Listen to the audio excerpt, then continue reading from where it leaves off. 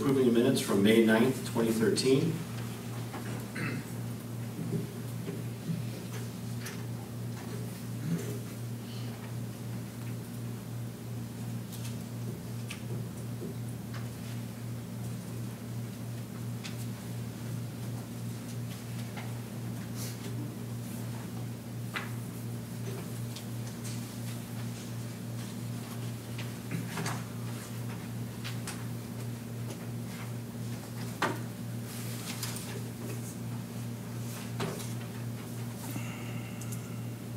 Move to approve the minutes.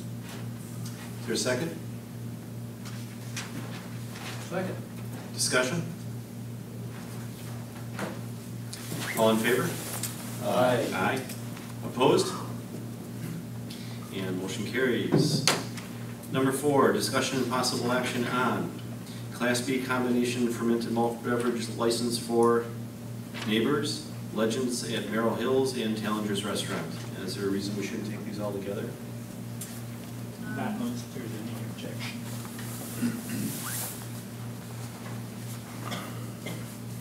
I'll make a motion to approve all three. Second? I'll second. All three? All three. Any discussion? All in favor? Aye. Opposed?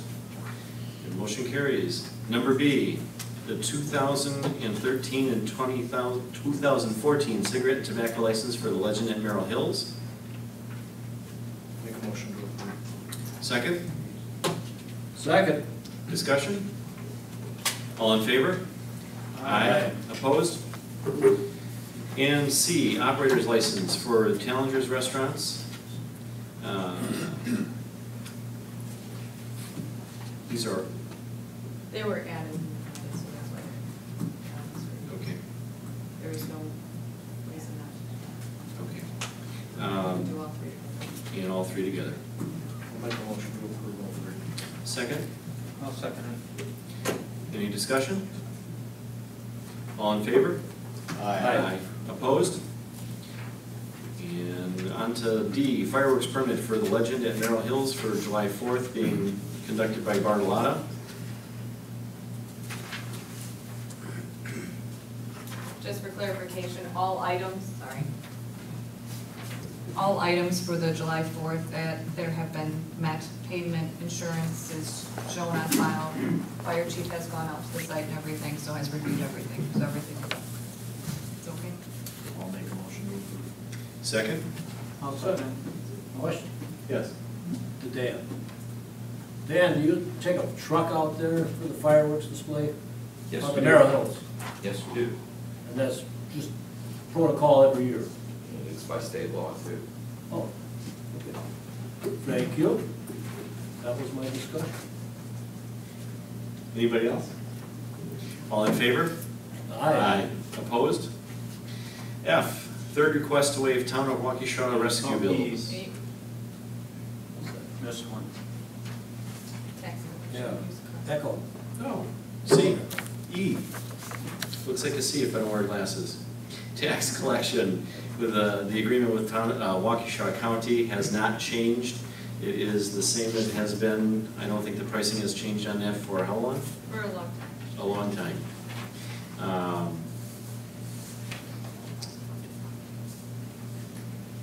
And Jamie claims it would be unlikely she could do it cheaper. Make a motion to approve. Second. Any discussion? All in favor? Aye. Opposed? And motion carries. Now on to F, third request to waive the town of Waukesha rescue bills.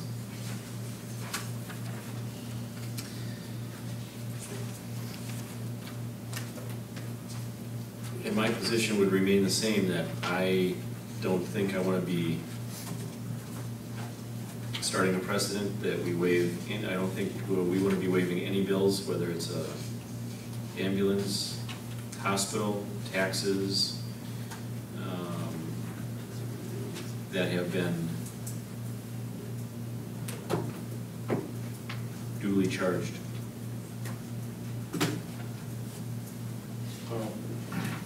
My personal feel is that the hospital determines Microphone, please. yeah, the hospital determines the financial ability for these residents to be able to pay those bills. I would support waiving, not waiving, but a reduction in this case based on the approval letters of Waukesha Memorial. 90% on the first bill to be covered, 80% on the second invoice. There's 3 invoices total. The second group. The 2 of them are under 80% and 1 is under 90%, just for clarification. So I'd make a motion to however you want to word it, write off, It would be a reduction reduce, in the amount of $504.83. The person responsible would still have $101.22. Question. Are these repeat individuals that you know of, Gene? In other words, have they had the same situation come before the town? It would be prior? the same billing for the people in question. Same individuals repeatedly? Right, otherwise it'd be listed separately. It's But 3 it's the different same bill, bills. correct? No, it's 3 different bills, one from 12/8 of 12, one from 12/12, and one from 1/18 of 13.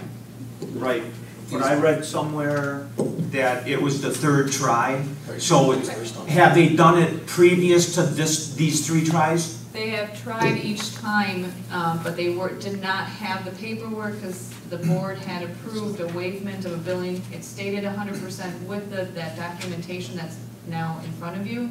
They had submitted without that prior to. And the board has denied it the last 2 times without that paperwork. The third time, Larry, is that we have looked at it 3 times. Right, but have they done this in the past, I guess? 12/8, 12/12. No, not with these invoices, with different from different transports that we know of. No, I'm not aware of us ever waiving bills until last year, so. Okay.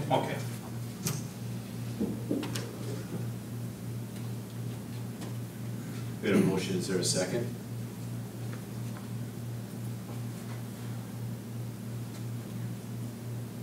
I'll second. $504, you said, Jamie? And 83 cents. Okay.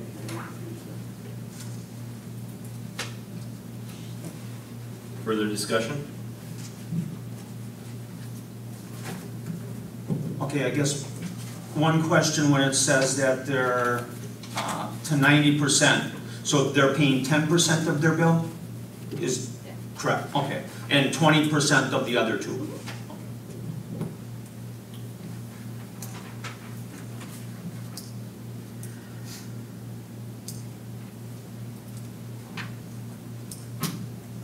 Anything further? All in favor? Aye. Opposed? Nay. Nay. Motion carries. Update on the status of the town of Waukesha on-site sewage disposal system and water supply. Last week, Friday, we met with Mr. Paul Day and Chris, one of the people that work with him in the office. There were those 2 plus John, Christian Ellie, and myself. And virtually we gained some insight as to how we can proceed with ours seeking municipal sewer. And virtually what came out of that meeting is we won't have to be annexed to obtain city sewer. Okay. Water, at that point, we had a nice discussion, it took about a half an hour, something like that, 40 minutes. And Mr. Day kind of laid out the groundwork that needs to be done. Mr. Merrick has talked to Ed Henshaw from the city, and basically what has to happen, we need to have some sort of an agreement in place that's going to be worked on. there was going to be a letter sent, and John, you can explain that portion. After that, Mr. Day had indicated that they will have an in-house discussion and invite us back to proceed talking about it more. And then the water utility will be part of this program also. So there's a few things that we have to do to get this ball rolling. And John, would you like to tell us about the letter that was gonna go out or did go out? Yeah, the city needs to approve allowing the town hall to hook up to city sewer and water. That is something that's gonna be done by the common council and is supposed to be on their schedule in the very near future. It's that simple. Any questions from the board? All right, moving on. Update on Senate Bill 207. Senate Bill 207 was introduced a number of weeks ago. You missed Did I miss a gate? hotel. Doggone it, sorry guys, I'm gonna wear my glasses. Town board to consider taking action on a town planner position. We have a letter of engagement from Yagi Colby and an offer letter from Foth.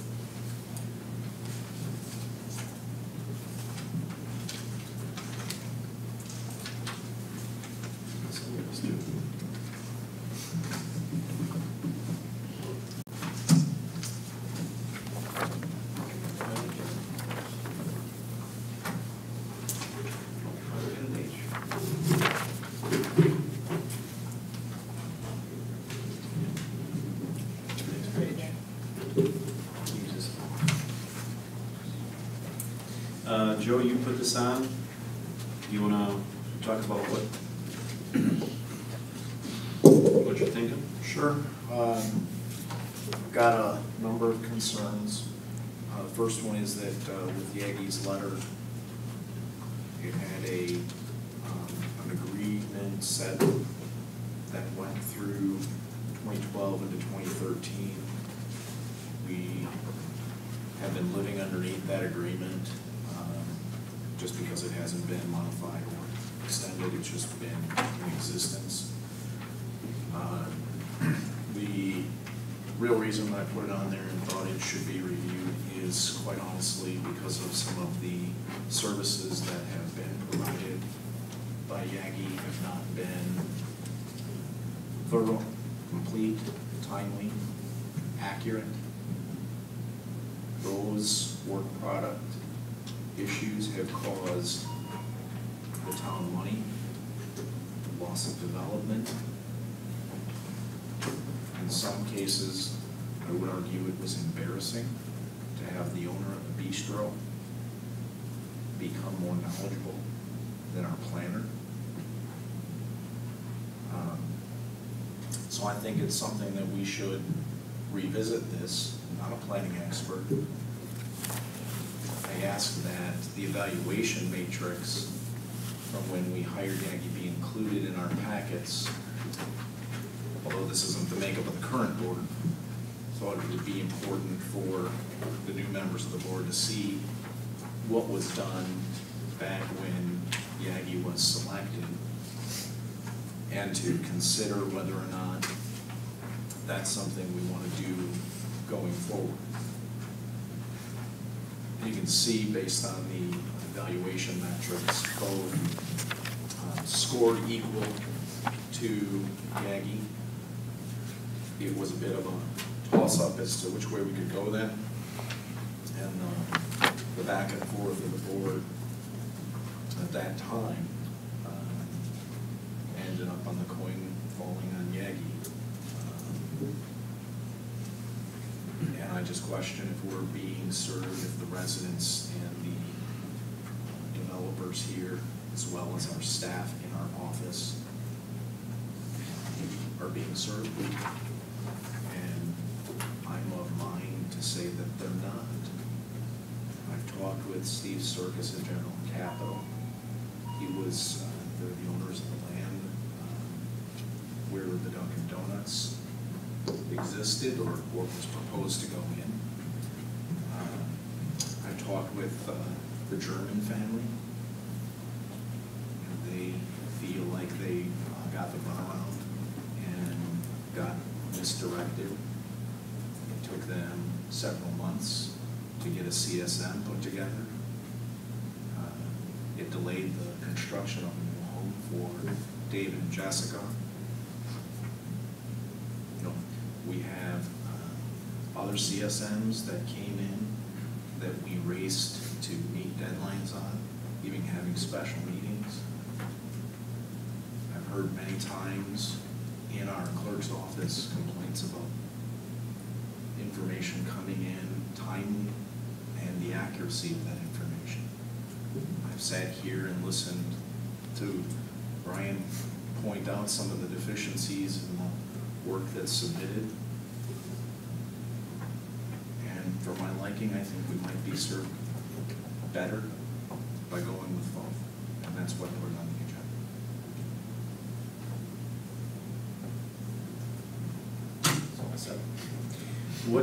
What additional costs have we incurred? We've currently lost the tax revenue from the Dunkin' Donuts development.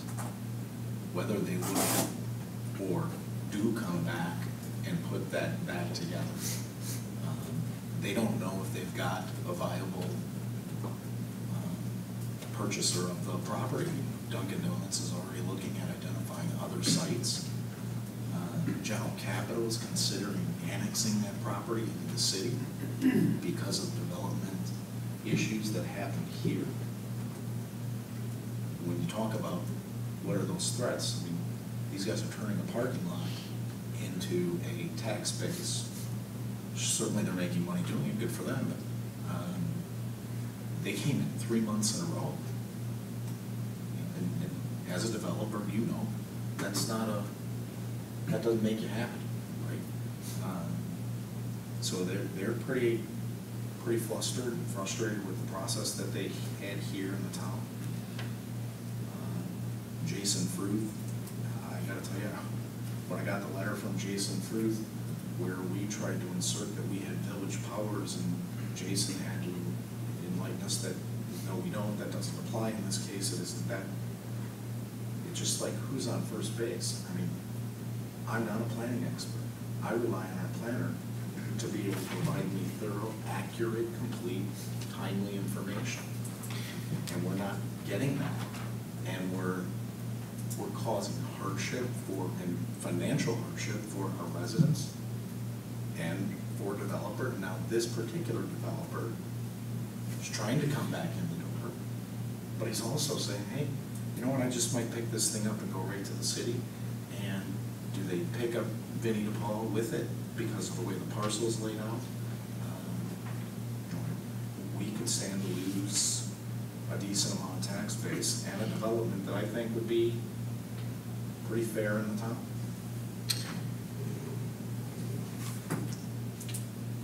The Village Powers comment, where did that come from though? That's not. Came from Roger's letter.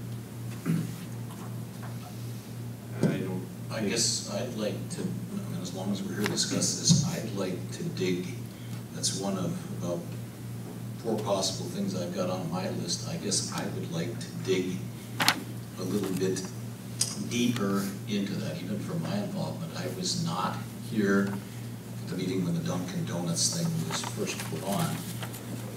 I think probably the letter from Jason Fruth that you're referring to was actually drafted in response to my request, but I would like as well to know, and maybe Roger or somebody can answer that, I'd like to know where this business about exerting village powers came from. That does not sound to me really like planner speak, so I'd like to have the answer to that question as well.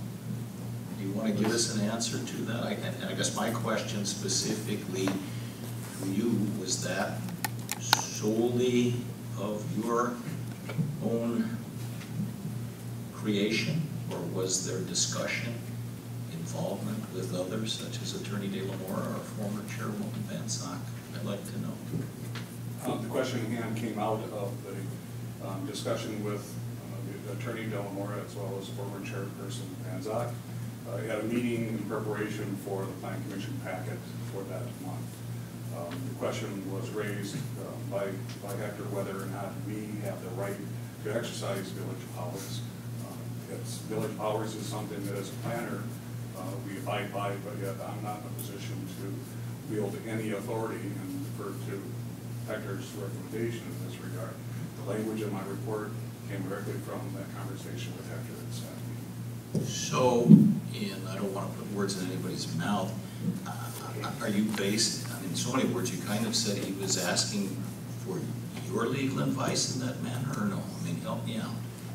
No, it was the recommendation to include that mention of legal powers was directly from Hector as a way to present to the Plan Commission and the board that the town had the right to take the action that we were about. Okay, then I guess, Hector, you're kind of in the barrel. I'd like to hear from you. I'm not on the barrel. As you know, having served on the Plan Commission for a number of years, this town elected to exercise village powers with regards to zoning matters. And in that regard, that means that the town can initiate rezoning action. And of course, the exercise of that is subject to approval by the county, as you have discussed a number of times. Well, I guess following up on that, and I got to tell you, when I went into my packet and read that, I did a holy cow, you've got to be kidding me, okay? I called Dale Shaver and asked him about that. He's Jason Fruth's boss, basically. And he said, you have absolutely no authority in this matter to exercise village powers. That's what precipitated the letter from Jason Fruth I asked for. Have you read that letter, Hector? I was going to step in because this agenda item is about reviewing these offer letters, who we feel we're getting better or could get better served from. And regardless of what the village powers comment was, let me reiterate, the owner of the bistro knew more and had more accurate information than our planner. That's concerning, more concerning than a village powers letter which says certainly we have the ability to go ahead and change zoning and get the county's approval on that. And we could have chosen to exercise that. But the night that the Plan Commission was here and we talked about can we have the drive-through or can we not, we made decisions based on representations that Roger gave to us. The developer made those decisions as well and moved forward. And it cost him time, money, and effort. He lost a buyer. And now we may lose the property. Why? Because the owner of the bistro knew they couldn't have a drive-through, and we didn't. Well, I'm going to respectfully but forcefully disagree with you.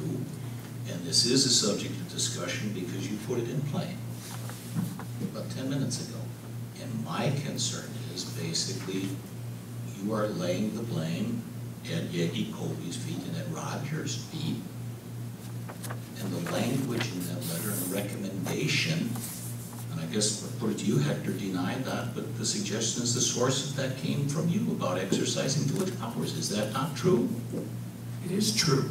And if you will remember the action, Mr. Supervisor, that was taken, it was finalized with the understanding that it was subject to the approval of the county. That was the motion that was passed. I understand, but we rely upon you for legal advice, not a planner, not anybody else. Right.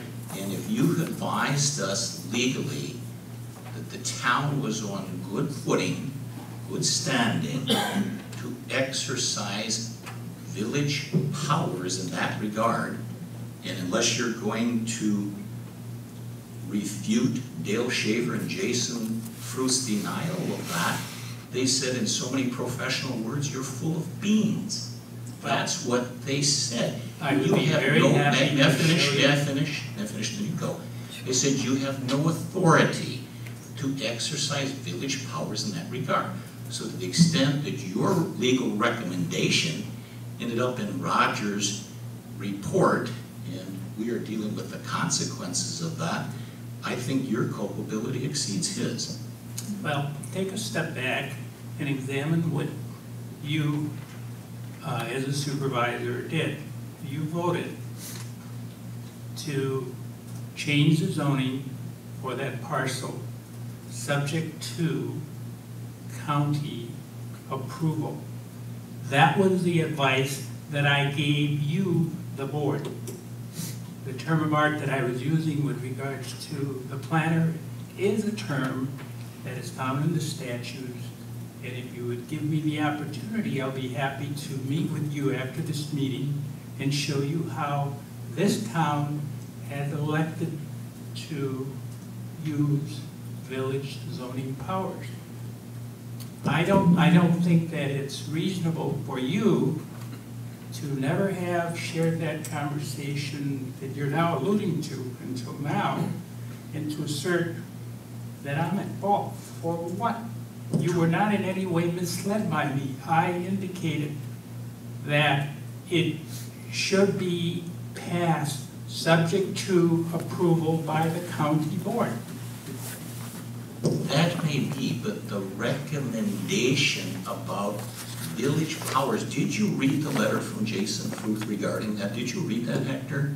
No, I was never. You've never read the letter from Jason Fruth? I was never given a copy of that letter. Why don't we produce it for him right now? You were Well, at the meeting. was that written at your behalf, sir? I questioned that of Dale Shaver. Jason Fruth wrote the letter. That was included in the packets. Everybody saw that letter. You certainly had a copy of that letter. I can't believe otherwise. Sir, You never saw that? I am not recalling any such letter. Well, can we produce a copy of that while we're here? So you can take a look at it. Let's do it. Make copies, please, and distribute them. What meeting was I still don't think it's Not pertinent to topic that. to It's over. absolutely perfect. When do you recall when that letter came out? I remember seeing it, I just don't remember the date. Well, of it. what was the meeting, and Doug Hofer sat there, recommended that we rescind the prior approval, and this board voted against his recommendation, 3-2. It was at the, I believe at the last meeting that they appeared here, was it not? Can you, Mark Brian, in Zuckerberg. some capacity, still get or provide an answer as to how the guy at the bistro knows more than the planner, and how that means we're being served well? Mr. Bransky, if you don't mind, I'd like to address Sure. that. When Mr. Radke stepped in the microphone that evening, I heard him to say, share the information dated 2006. It's in my notes. It's in the correspondence I sent to Jason Fruth directly the day after, and the copy of that correspondence has been provided to you. I was dumbfounded in that 2006, we have nothing that dates from 2006. What he meant, what he should have said was 2004. 2004 is when the enrolled ordinances were created. Those enrolled ordinances are not on town file. That information was not available to me in making recommendations. It's only because I asked Jason Fruth to send copies of them after that meeting that the town has them now. Additionally, I'd like to add, Joe, the developer has a requirement of his own due diligence. He needs to determine if he can build what he desires to build there. That's up to him. He needs to do his own research. And if he did or did not find those ordinances that existed in 2004, and perhaps members of the Plan Commission that existed at that time, or even the town board, they should have known about that stuff too. Going back to village powers, it's not whether or not the town has village powers. We know that we have village powers. That was enacted, and the town adopted them many, many years ago. 1943, Decades ago. many years. The question is, did those village powers apply to this situation? And they absolutely did not, and we were advised that they did.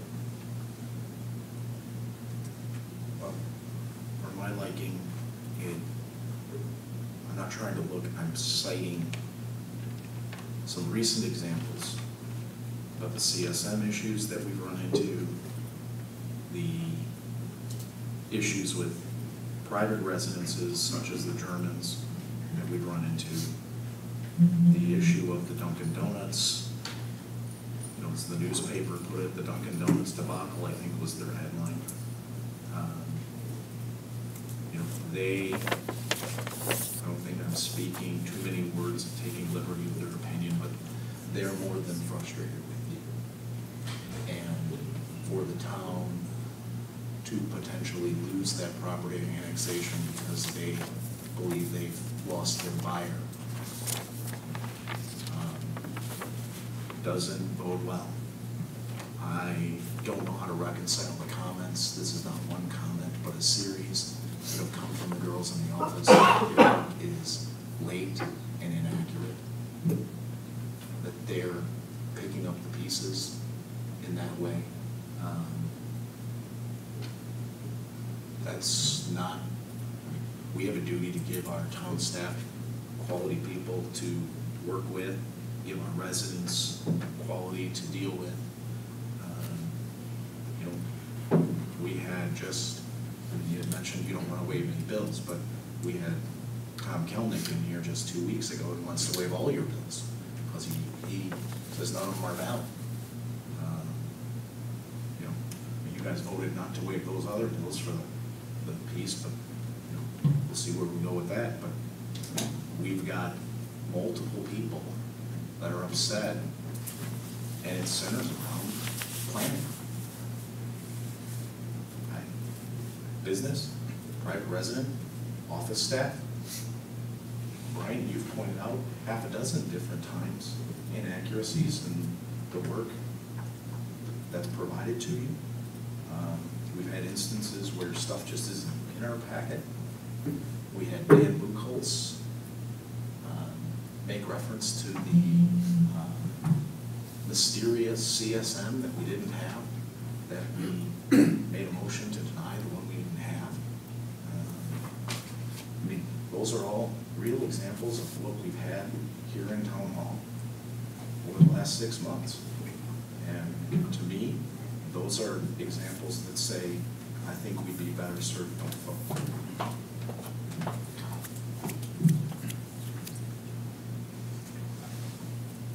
The CSM issues, many of them that have come up are a result of timing. The town ordinances say that we have 60 days to approve or deny a CSM. The state statutes say 90 days. The CSM issues that have come up with regards to timing are a reflection on the shortcomings of the previous board for not addressing our ordinance that doesn't match. That's not true. That doesn't match the That's not state true. statutes. If you're a town And don't planner, blame that. If you're a town on the planner. planner and you know that the ordinance is 60 days, it is your duty, it's your darn job you're getting paid for, to get the thing here in a timely fashion for us to consider. It's not that we dropped the ball, John. There was a time date stamp on it. We don't even know that that thing came in. It got stamped, Roger knows about it. Tick, tick, tick. And those people were nice enough in some cases to give us extensions. They didn't have to do anything. They just said, hey, geez, look at me. I'm gonna get that approved just because you didn't process it in time. I guess I'd make a motion to release Yagi Colby and award a contract to Folk for 1 year. Previously, the town board went through an extensive vetting process. Started with, what, a dozen or so various firms. You took it upon yourself with no board approval, no authorization to engage Foth with a representation letter.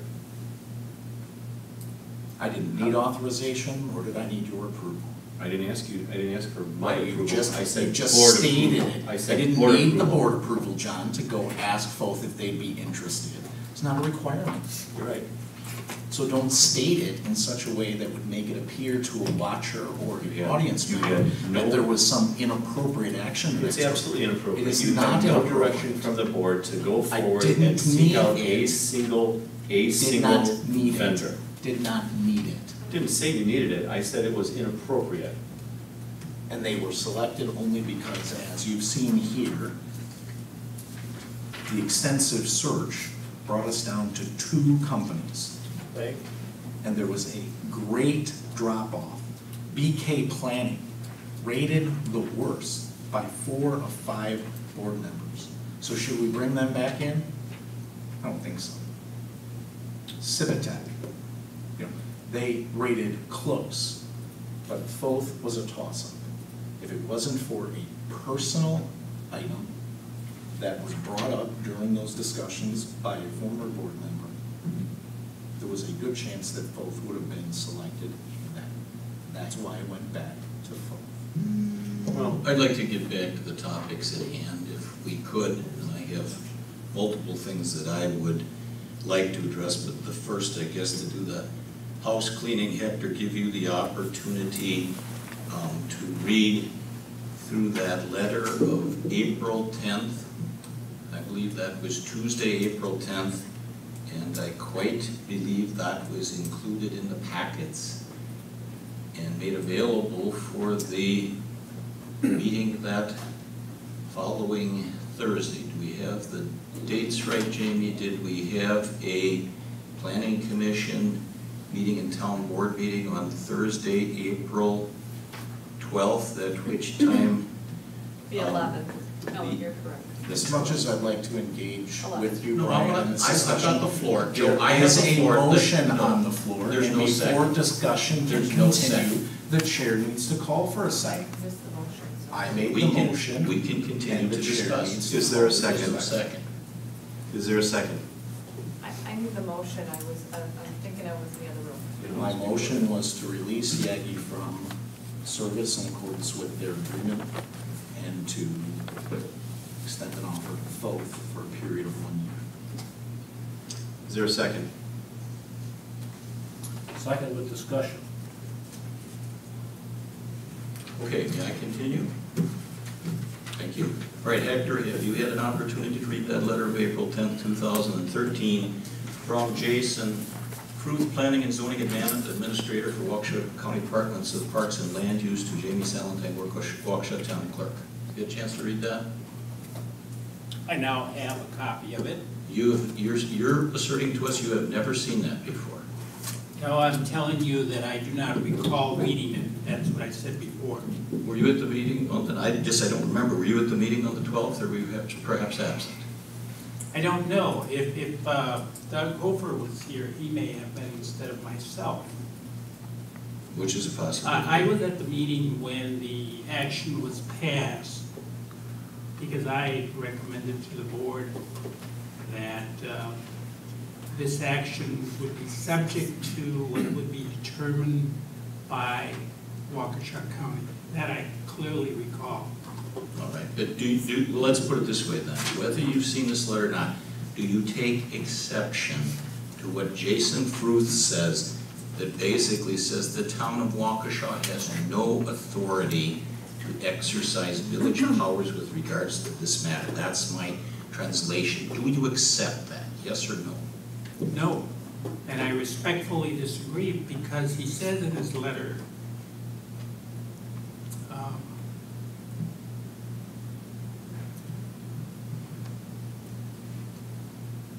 Section 6062 of the Wisconsin statute applies to towns and is entitled Zoning Authority of Exercising Village Powers. Section 6062 sub 3 reads as follows. In counties having a county zoning ordinance, no zoning ordinance or amendment of a zoning ordinance may be adopted under this section unless approved by the county board. Waukesha County has a county zoning ordinance. Henceforth, Waukesha County routinely processes proposed town ordinance amendments through the county approval process accordingly. And that's consistent with what I advised the entire board, including yourself, Mr. Fisher. Well, first of all, I was So do you not remember I was my not- mentioning that? I was not at the meeting on February 14th. Oh, okay, then I That's I fine, I'll beg- accept your beg your apology. I All beg right, your I'll accept your forgiveness. apology. But I think that Hector, if we check, could you allow me Go to ahead, finish? please I do. think that if we were to check the minutes, it would show that. Because everyone left here, among other things, I cross-examined the engineer or the developer at that meeting. And he represented that he routinely handled these kinds of matters. And I asked him as to whether he had checked into these prior restrictions. And my recollection was that he really didn't express any knowledge of that. But the bottom line, Mr. Fisher, is this. Under any scenario, it still would have required a modification of the previous zoning ordinance that had been passed by this town, which basically did not appear in the town records, and which basically said that at that location there could not be a drive-through restaurant, despite the fact that we gave it zoning that it would allow that kind of an operation. I want to make it real simple, Attorney De La Mora. Look at the third paragraph on page 1, about midway through the paragraph. I'll read 2 sentences to you. The town planner's staff report also suggests that the town has the ability to exercise village powers in considering such matters. And I think we've established, even though it's his report, that is your legal opinion. They say the town's use of village powers does not eliminate the responsibility of the town to enforce the terms of adopted ordinances, nor does it eliminate the need for zoning ordinance amendments to be approved by the Waukesha County Board. Do you disagree with those 2 sentences in any way, shape, or form? I think you and I are reading the same thing in different sentences. Basically, let me put it in these simple terms. It's a 2-step action. That is, if this town wishes to change any aspect of its zoning ordinances, it first has to go through the Plan Commission, and then upon the recommendation of the Plan Commission being adopted by the board, and assuming there's appropriate publication, then the whole matter goes to the county. You and I sat here at the last meeting when you basically voted to rezone the Five Diamonds property. That was the same identical process. I interpret this language to simply be a statement by the county zoning administrator or planner, planning and zoning manager, excuse me, as a reminder that there needs to be an adherence to that 2-step process. And until the 2-step process is completed, what's on the books controls. So for example, the Five Diamonds situation, again, you basically voted to change the zoning, which is very appropriate. You may recall that at that meeting, I also said, please bear in mind that until such time as the county approves it, the conditional use permit continues to control. Do you recall my saying that, Mr. Fisher? I do, but that's irrelevant to this matter, and I will tell you why when you're finished. Well, I'm giving you an example of the 2-step process, a 2-step process which you yourself have adhered to. So it should come as no surprise that the county is saying, wait a minute, there is an ordinance on the book that you did not take the steps to remove in your original action to rezone this parcel. And the reason why no steps were taken was, as has been indicated by Mr. Dupler, that the town records did not contain that information. It's regrettable, but it's correctable. And in fact, Mr. Dupler and I took steps to commence the drafting of that. And you have not heard anything about that because in the aftermath of the transition, I spoke with the town chairman And I basically made inquiry, should I be doing something about that? And his response was that that was something that would not be pursued. And for that reason, I have not brought it to anyone's attention. Let's back up for a minute, because you're all over the map on this. I full well understand that the county has jurisdictional authority over rezoning parcels of land in the town of Waukesha. I've known that for many, many, many years. So we understand the Five Diamonds thing is a two-step process. No disagreement about that at all. This is totally different, Attorney Delamore. The issue at hand here, and we can get it out and read the recommendation that ended up in Roger's report, but in so many words, it said, tell Waukesha County to pound sand. That's what it said. It doesn't say this is a two-step process or whatever, and that's why their response is you cannot enlist or exercise village powers, even though you've had them since 1943, to basically take what is part of a provision in a zoning ordinance and say, we unilaterally take the opportunity to push this away. And that's what the recommendation said. That's the fundamental difference, and that's the issue that is at hand here. It's just that simple. Mr. Fisher, you have been in court more than most attorneys who practice law in this county. I am sure because of that you're familiar with the phrase, document speaks for itself. Anyone can read that. I respectfully disagree. Your characterization of the content is inaccurate, unreasonable, and unfair.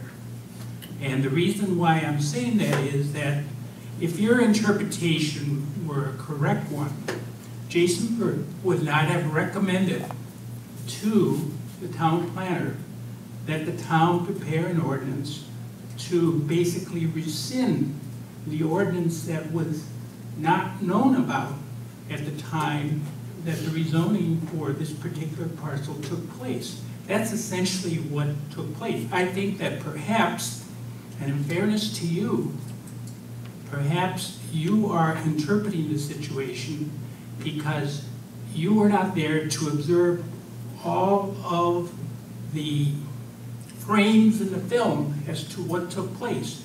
You, a moment ago, indicated that you weren't at the meeting when the action took place. So I think that it's reasonable for us to give you the benefit of the doubt as to why there is confusion. It's irrelevant because this issue was not the issue in place at the meeting on the 14th of February. Let me just finish. Let me finish. Go ahead. What basically, and I'm just asking after, I guess, what am I misrepresenting? This letter, you and I can disagree and say the letter speaks for itself, but when they write in there and basically says the town's use of village powers does not eliminate the responsibility of the town to enforce the terms of adopted ordinances, nor does it eliminate the need for zoning ordinance amendments to be approved by Waukesha County Board, we cannot take the position to tell them to get lost. And that's what the recommendation did in that report that we were presented with at the meeting on Thursday, April 12th. It's just that simple. The report basically said, and I understood Mr. Dupler's report, town board members, you can pass an ordinance to rezone this property so as to allow this kind of a retail business. The report did not at all address the existence of a separate restricting ordinance that prohibited drive-through restaurants there. What Mr. Firth is simply saying is, folks, until you take action to basically rescind or amend that prior ordinance, you have to enforce the restriction against drive-through restaurants. And in his conversation, as I understood it with Mr. Dupler, he suggested that the town draft an ordinance to erase that restriction, that nobody at the meeting that you weren't in attendance at had any awareness of. That's simply what happened. It can't be any simpler than that. We can agree, we're getting closer, Attorney Moore. We can agree that the ordinance could be changed. You and I can agree on that, and everybody should be able to, in Waukesha County, that the ordinance could be changed. What they were rejecting is the fact that the town said we can ignore the provision of the ordinance. That's the issue. No, That's not what, I pulled up your report. Yep. There's two things that Jason writes about. The first one is, in your report, you write, information brought forth at the meeting has been determined to be overridden by subsequent ordinance revisions. Enrolled ordinance 159-28, blah, blah, blah, from June 2004 expressly prohibited restaurants with drive-through lanes. However, enrolled ordinance, listing the number, from September of 2004 declares that the County Parks and Land Use defers future approvals to the Town Plan Commission. In addition, it is the opinion of staff, I'm assuming that means you, that Roger, it is the opinion, I mean, when you say staff in your reports, is it just you or is it, who's staff? Typically myself, when I share information with town attorney and or the chairman if they're involved in the conversation. Joe, where are you reading from? I'm reading from his report. Okay. That the town has the ability to exercise village powers in such matters. That's a factual statement. We do have the ability to exercise village powers in these matters. It doesn't. Some matters. Well, the ones we're talking about, yes. We have the ability to exercise village powers. We could, in fact, change the zoning and send it to the county and have them approve it. They could deny it and send it back to us, but we have the ability to do that. And that's what this sentence says. And then he goes on, therefore, the appropriate action would be to notify the county of our action with a resolution as provided by Attorney De La Mora, which I think goes on to say, my interpretation of that statement is that if the town were to have passed and changed the zoning, that we could have then and would have needed to submit that to the county, and they would have to approve that. Now, the second paragraph doesn't have anything to do with the information contained in the first paragraph, where Jason writes up, we are now in receipt of the report that I just read from April 5th for Dunkin' Donuts. The report states that subsequent ordinance revisions override the prohibition of drive-throughs. This is an incorrect statement. The revision only resulted in the amendment of two specific conditions, A and F, and did not alter the condition paragraph G of Exhibit A, which contains the prohibition of the drive-throughs. So when you cited the revision, my mind says, I've got a piece of paper right here, and I can go, geez, it did this, it did that. Oh, it didn't undo the drive-through. So we should be seeing in this report the recommendation that we should have been changing the zoning way back then. And that doesn't fall to De La Mora, it doesn't fall to the Plan Commission or the board. We're looking at our expert, our planner, to say, if you want to have the Dunkin' Donuts with the drive-through, which is a policy decision of the town, you will need to do the following things. A, B, C, D, E, F, G. We don't have that. We have a document from our planner essentially telling us that the drive-through prohibition has been overridden by an ordinance, April 5th. And that's not true.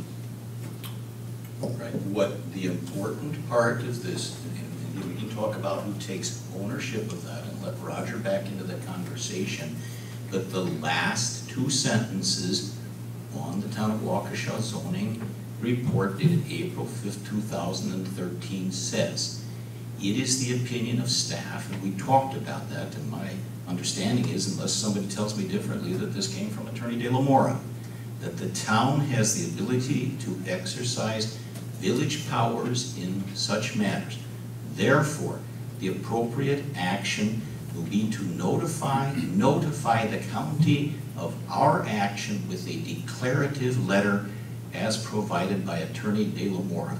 Supervisor Fisher's simple translation of that is Waukesha County Pound Sand. That's what that says. That's a stretch, I think. I believe we should end this badgering of Hector from Fisher. It's starting to really smell and get old, in my opinion. Jamie, did you get all of that? I want to encourage. Needless to say, this is the second meeting now. Fisher just chooses to pick apart Hector. My guess is, I hope everybody's listening, my guess is there's an undertow here to get Mr. Hector to quit. Quite honestly, he doesn't come here. I wouldn't go any place to get badgered, all right? And my guess is there's an attorney in the wings that will step forward to the choosing of Fisher. So I wanted to share those thoughts. Thank you.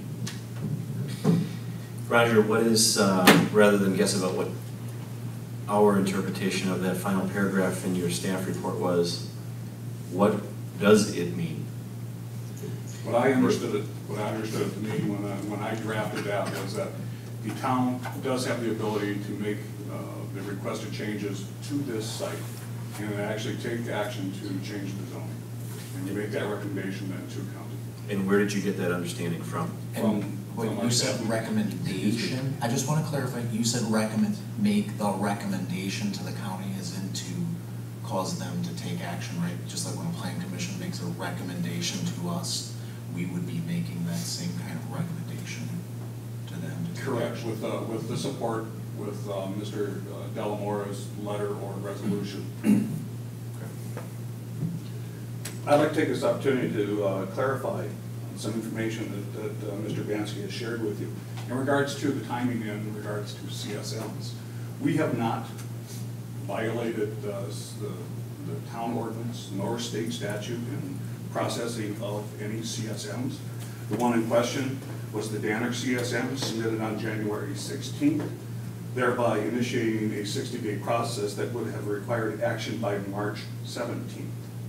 Mr. Danner's surveyor provided to the town on March 8th a letter of extension, knowing that that time frame for review was about to expire. Had he not produced that letter, we had the opportunity to put it on the agenda and deny it. We elected not to do that because we had the letter of extension.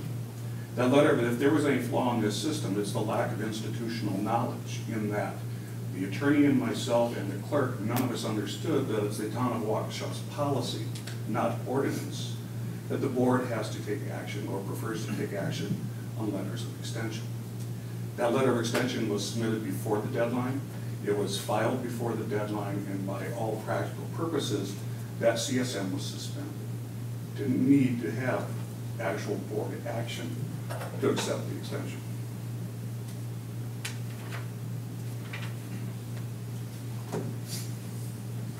Mr. Chairman, can I, a couple of other things that I guess I would like to cover and ask Mr. Dupler here, a couple of questions for my understanding. You raised the issue of his professional performance. One topical area is you basically have been our planner for a little over a year, if I'm not mistaken.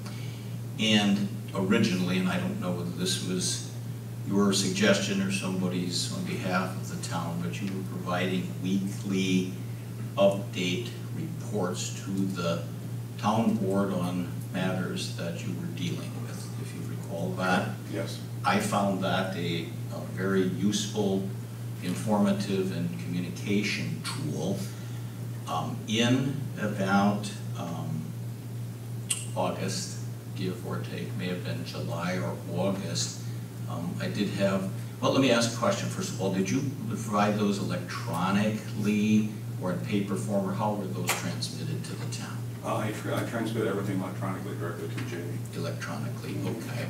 And my recollection, other members on the board, Supervisor Lasker, Supervisor Bansky, we typically did not get those electronically, but typically got paper copies of those that were, I think typically, and Jamie might confirm that, distributed at staff meetings or that type of thing. And I specifically recall it was either a closed session or staff meeting that Jamie had your weekly update report to distribute to the members of the board, and she was about to do that, and former Chairwoman Van Sock basically directed her not to release those because she had not had an opportunity to review them, so they were not distributed at that time.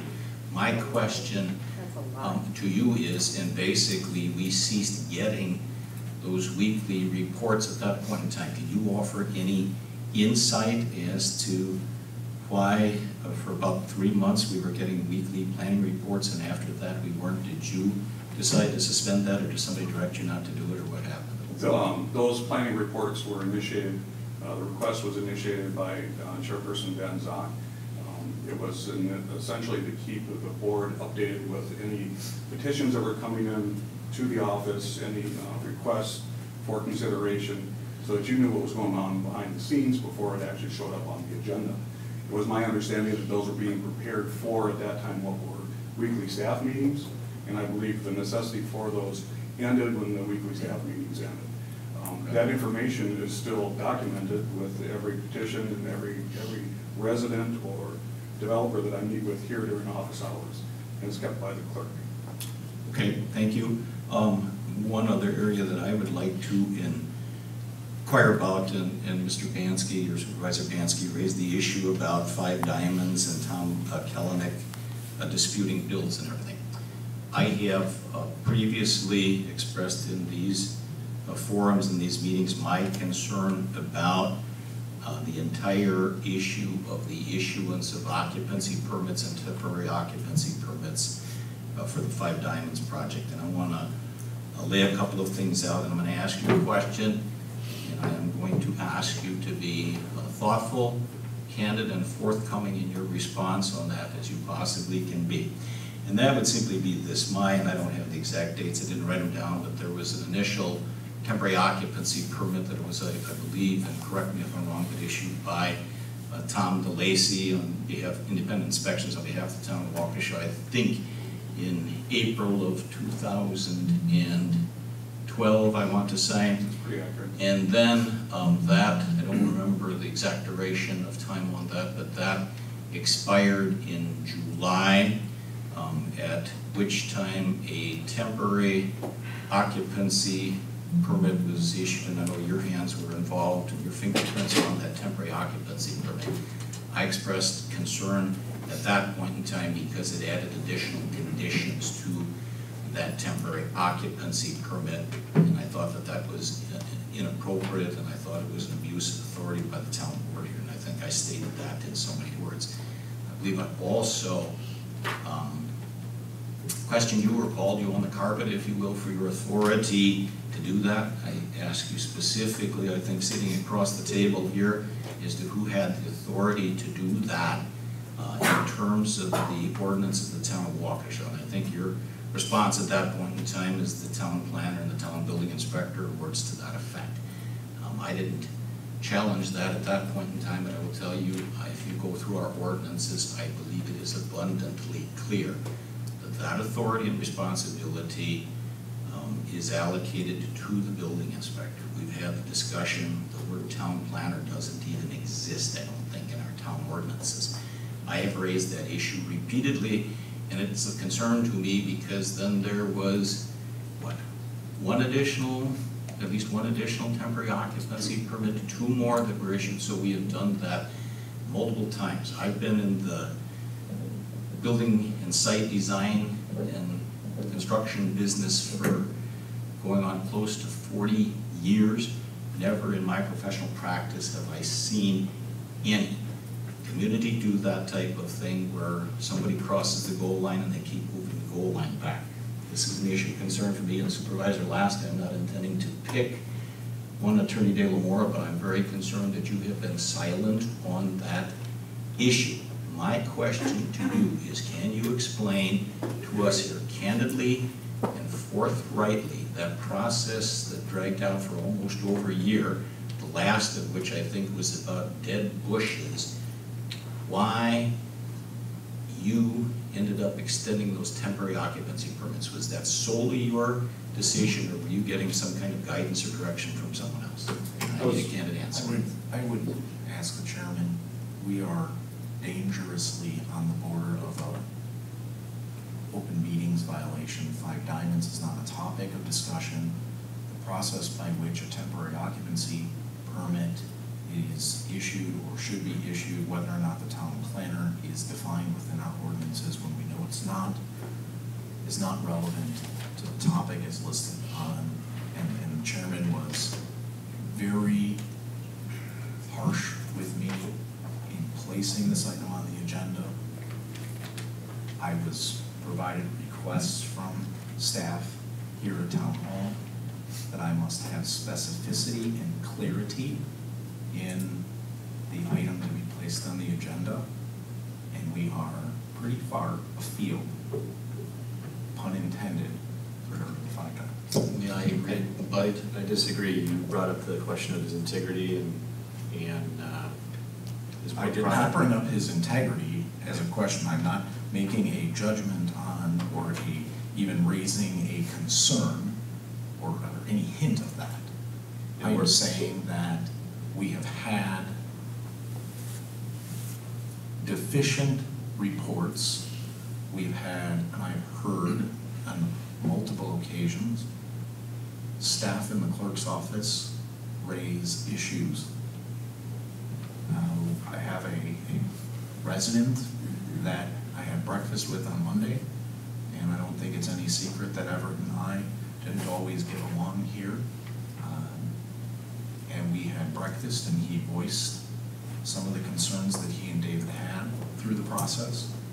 I have had General Capital chew on my ear about their concerns, and I think based on that body of evidence, clerk, staff, residents, constituents, developers, I think we need to look at this, and that's why I wanted it on the agenda. And I think it's, for me, I want to give the clerk somebody that they prefer to work with, and move forward. Do you have recognition? Fair enough. What reports do you have of deficiency in his work? You said you have reports of his deficiency? I just read you one. Right there. No, that's not his deficiency. Sure, I just read it from here. Your writing, Hector doesn't determine that there was a ordinance revision. That's the planner, and it's in the planner's report. It's not in the attorney's report. Hector's words, Joe. Information brought, Powers I'm are- not talking about the village powers, John. Information brought forth at the meeting has been determined to be overridden by subsequent ordinance revisions. That's your work, isn't it? Yes, Thank you. and the enrolled ordinance clearly state exactly that. The difference in interpretation coming from Jason Fruth takes a different standpoint and interprets it differently. Reviewing that information at staff level with both chairperson and the attorney, it was pretty straightforward that subsequent changes in that enrolled ordinance said that after 25% of the area was developed, that the county was referring further action to the county. Barring a whole bunch more questions, let's get on with it. You had a question for Roger with regards to who If I can do that, and I would simply think quickly to rebut, but the question that you have brought to the fore, Joe, is Roger's professional performance. So in that regard, and you're even the one, I took the note, you talked about Tom Kelnick's bills and everything, I think I'm entitled to ask him about his professional performance. And I guess I would like to ask you if you can shed some light on that process of issuing multiple temporary occupancy permits and changing the goal line every time they cross the goal line. I need an answer to that. I'd be glad to. The temporary occupancy permits that were required because previous temporary occupancy permits issued by the building inspector were expiring. In the definition of items to be resolved by the building inspector, they concentrated on the building proper. They did not extend to the site or any of the conditional use elements that essentially regulate their operation. Chairperson Van Zock and I were somewhat in a quandary because as the zoning administrator, use permits are issued by the zoning administrator.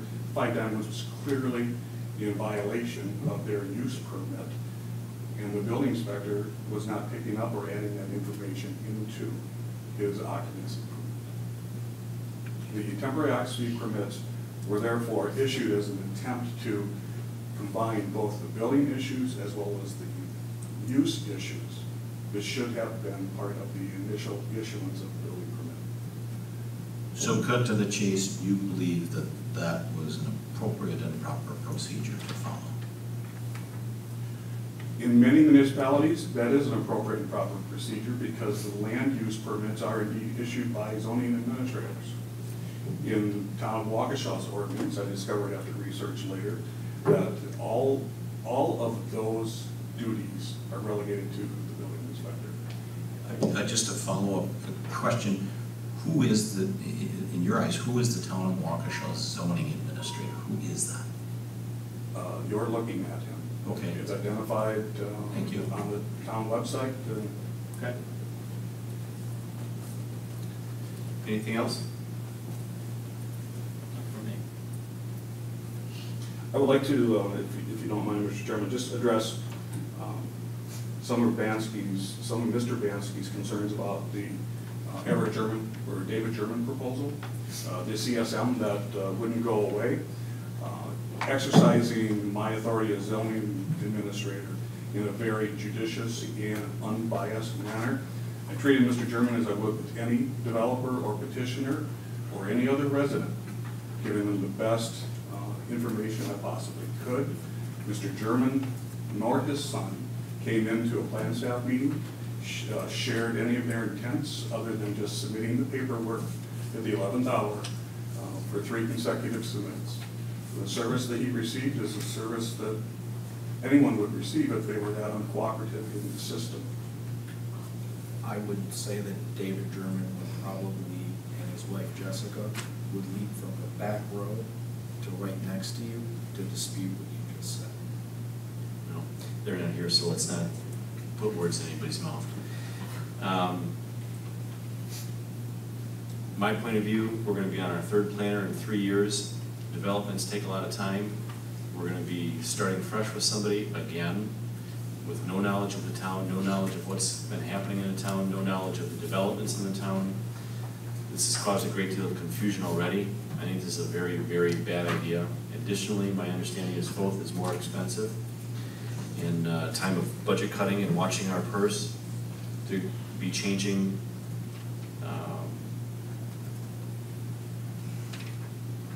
horses in the middle of a race is a bad, bad idea. I'd like to, I guess, offer comment, and Hector, I'm going to invite you into this one. I'm not going to badger you or whatever, but do you have 4H, the Yagi Colby letter of May 1st, and then the letter that Joe solicited from Fulton Van Dyke? Do you have copies of those? May 1st, Yep. May 1st, 2012. Exactly. And follow along, and I'll identify. And then the full Right. letter of June Right. 11th? Yes, I do, sir. Follow along, and I'll outline this, and you tell me if I'm misstepping. This is a huge concern to me, Supervisor Bansky and others, and you might want to follow along as well. If you look at the letter from Yagi Colby of May 1st, it has an attachment comprised of 2 pages of what I'll call standard conditions, or it's called terms and conditions. If you look on the 2nd page, it's paragraph 2.04, termination. It includes both provisions in there for termination for cause and for convenience by the owner. And I'll let you catch up to speed with me on that, Right. Hector. Do you agree? Do I agree that this language is in there?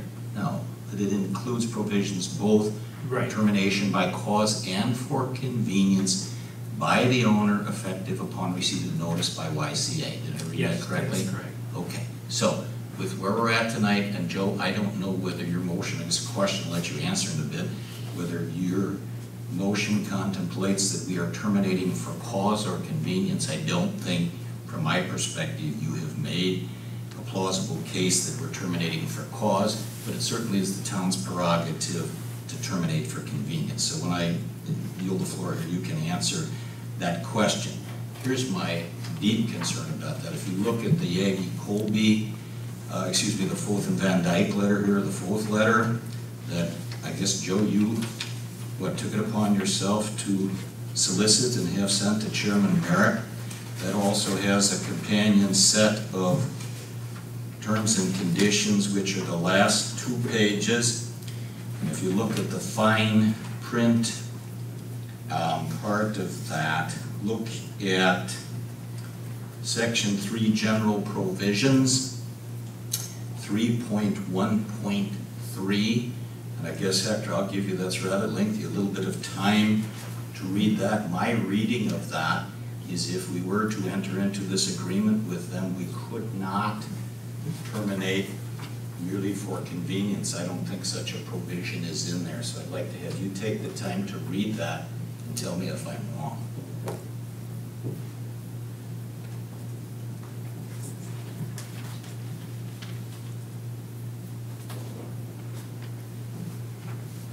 Maybe even as you're doing that, I'll let you get through and not interrupt you, but I'd like to even know whether you have read this agreement in its entirety.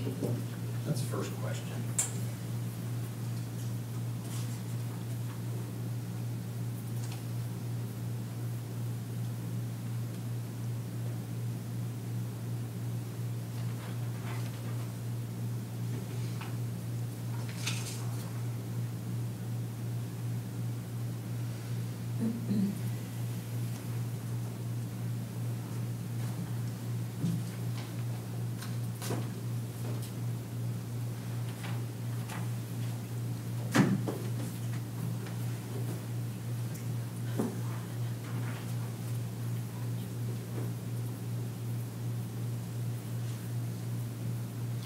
While you're doing that, I want to address another issue in here under FOS terms and conditions, 1.2.11, the third paragraph. The owner shall also indemnify the planner against and hold the planner harmless from all claims, damages, and expenses, including attorney's fees, which are beyond the liability limits of the planner's professional liability insurance policy, including such claims, damages, and expenses which arise out of the act or omissions of the planner. So we're going to take responsibility for their screw-ups? That's what it says. I'll wait for Hector's response. It does not exist, by the way, in the Yagi-Colby contract. I don't know how we could possibly consider acting on an agreement that nobody has read. And we're no better than the people we send to Washington that vote on 2,500-page bills that they haven't even read. Hector, your answer, please. It does not appear that there is any like provision in the full standard terms and conditions. And does that answer? Yeah, well, I guess go a step further. Would that not be an issue of concern? I mean, give us some legal advice here. You are the town's attorney. Isn't the town far better served with an agreement that allows the town to opt out for convenience and nothing more? We don't have to prove cause. In any situation, if you have a termination for convenience provision, it is always better than having to prove cause. Thank you. I know Foth's letter also says here on page 2, and I'll just only read one sentence. If you have any questions concerning our agreement for professional services, please feel free to contact us. I am sure that that means that if we did see question, such as you pointed out, Brian, which protects the town, that we could work with them to insert that language and address some of the standard conditions of this agreement that are listed, that you pointed out, that John's pointed out. So you want to hire these guys and then negotiate a contract with them?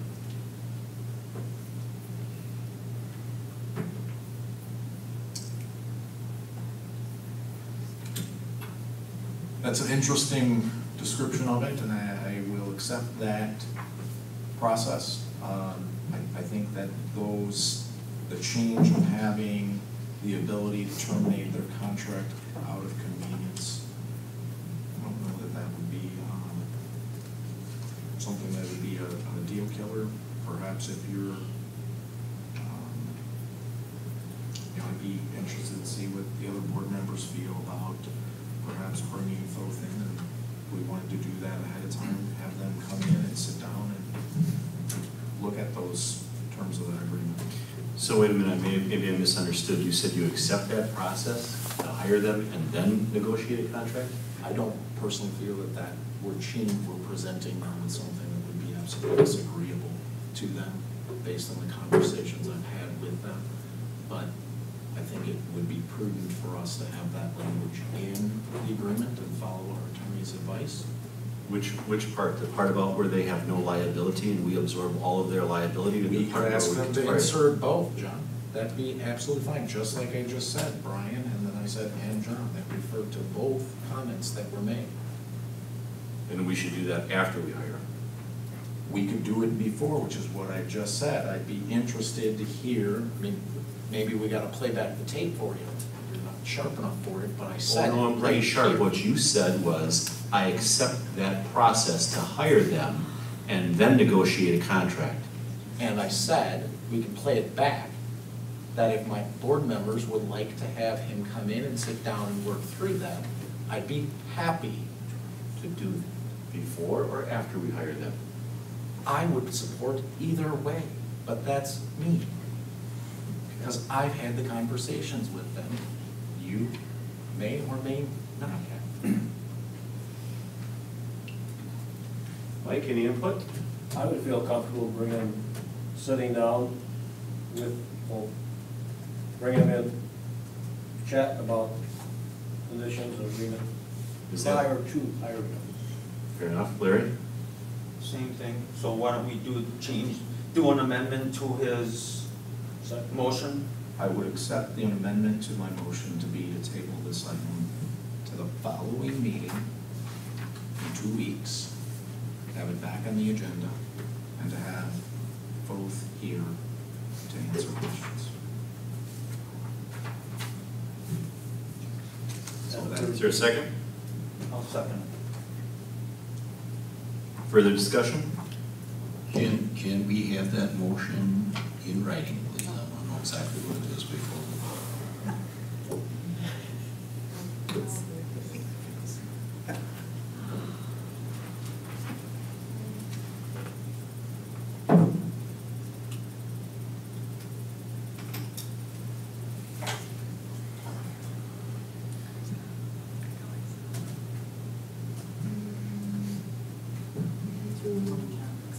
Brian, do you need it in writing or just read back? Let's start with red back and then I'll play if that's what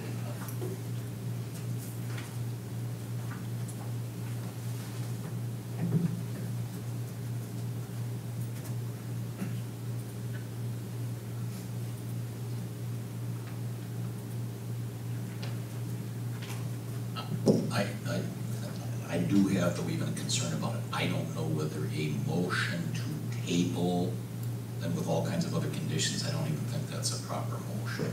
Perfectly candid with you. It's gonna be just a motion to table then. So let's, was there a second on Joe's first motion? Yes, there was. And Supervisor Laska, both, they both moved. So the amended motion is just a table. That's what the amended motion is gonna The be. table to the July 11, 2013 Town Board meeting agenda.